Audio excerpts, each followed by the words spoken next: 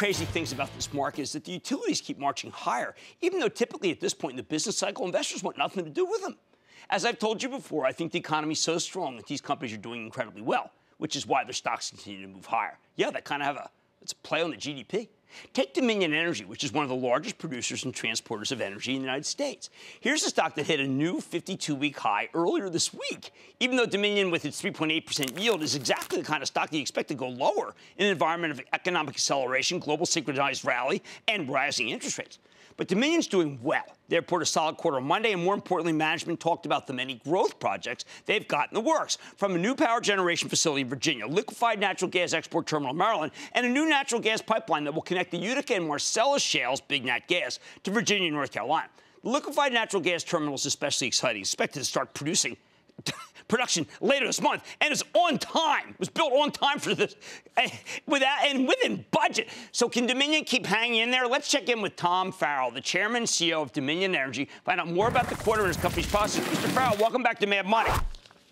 Great to be with you, Jim. Hope you're well. Oh, I'm well, thank you. I hope the same. Tom, I never thought of utilities as exciting, but when I pick up the stuff about your utility, the first thing that jumps out at me is this Facebook deal. And it's so exciting, I want people to know about it. Go ahead.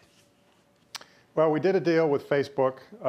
They're going to open a very large data center in Central Virginia. And we did a special rate.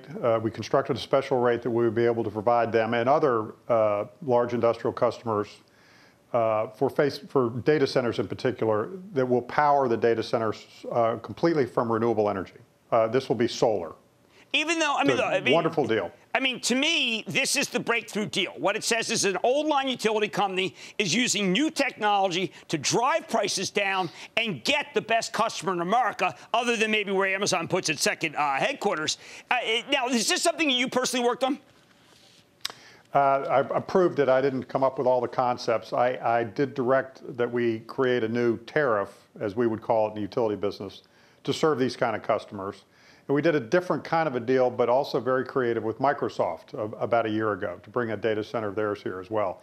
Yeah, as you know, Jim, more than half of the internet traffic in the United States runs through our service territory, and we provide the electricity for all those data centers. Well, we've already opened 11 new ones this year. I think you're too humble, so I will say, because of both your reliability and your incredibly low cost of energy to your customers, that's why you get these, right? That is exactly why we get them. Okay, now you've got a couple of projects that are gigantic, putting a lot of people to work that I find very exciting. Atlantic Coast Pipeline, obviously the liquefaction terminal. I want to talk about both. Let's start with liquefaction. It's about ready to go. And this is on budget and on time. Yeah, it's our projects are, it's a mantra around Dominion Energy, Jim, that things are done on time and on budget. And Cove Point is about a $4 billion project. It's been under construction for 3 years. It's essentially complete. We're doing the commissioning work now, the startup work. We will make LNG this month, and we expect to be commercial, serving our customers by the end of the year. We have all the permits necessary to liquefy the natural gas. We're looking forward to providing that service. And you're confident customers, right? We have 2 customers that have signed up for 20 years each, capacity payments. Capacity payments. So that's it. You're going to make money from the day this opens. That's right. Yep.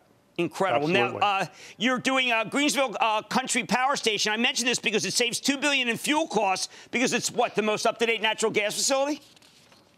It'll be the largest, most efficient natural gas power plant in the United States when it's finished, which will be late next year. It's a little over 60% done now, another project that's on time and on budget. And super efficient gas turbines. Last but not least, Atlantic Coast Pipeline. Pipelines are supposed to be notoriously difficult to build, permit, whatever. This one's on time and on budget, too.